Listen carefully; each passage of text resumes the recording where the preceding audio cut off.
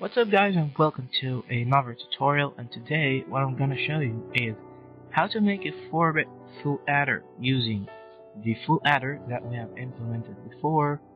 And I'm gonna show you a quick review of the 74283 4-bit full binary adder with fast carry.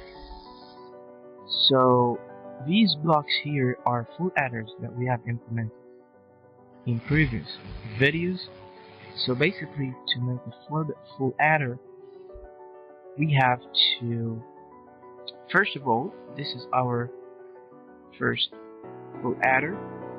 So it's gonna add bit number 0, or I'm gonna call it A0 and B0, and the initial carry in is 0 here, or we can set it to 1, whatever. So basically the output, the sum of this full adder will be S0. So S0 is A0 plus B0, and the carry out from this operation will be the carry in to the next full adder, which is gonna add A1 and B1 and so on. So at the end, the final sum will be S3, and the final carry will be the carry out of the whole operation. And in order to test this, let's add 1 and 0 is 1. Okay, 2 and 1 is 3. 2 and 2 is 4. And as you see, everything is working fine. So now let's move to the breadboard.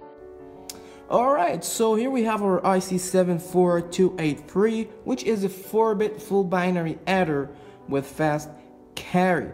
So according to the data sheet, we have here pin number 1 is the sum2, pin number 2 is the B2, pin number 3 is the A2, pin number 4 is the sum1, pin number 5 is the A1, pin number 6 is the B1, pin number 7 is the carry in, pin number 8 is the ground, pin number 9 is the carry out, pin number 10 is the sum4, pin number 11 is the B4, pin number 12 is the A4, pin number 13 is the sum3, pin number 14 is the A3, pin number 15 is the B3, and finally pin number 16 is the VCC.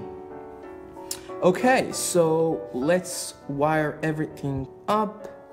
You're gonna see this through a time lapse, so see you after wiring.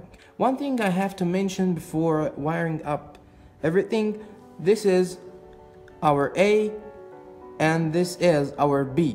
So this pin here is A1, A2, A3, A4, B1, B2, B3, B4. And these are our LEDs here. We have this one is S1 or sum1, sum2, sum3, sum4, and this one is the final carry. So this LED is sum0, or sum1, sum2, sum3, sum4, and the final carry.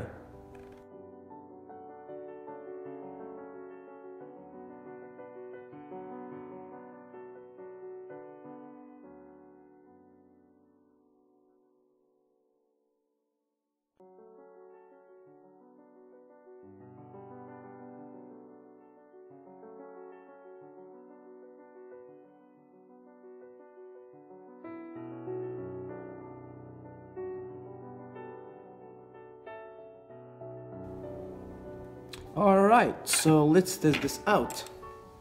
So 1 plus 0 is 1, 1 plus 1 is 2, 3 plus 1 is 4, 3 plus 0 is 3, and as you see, everything is working fine. So that's it guys for this tutorial, and thanks a lot for watching.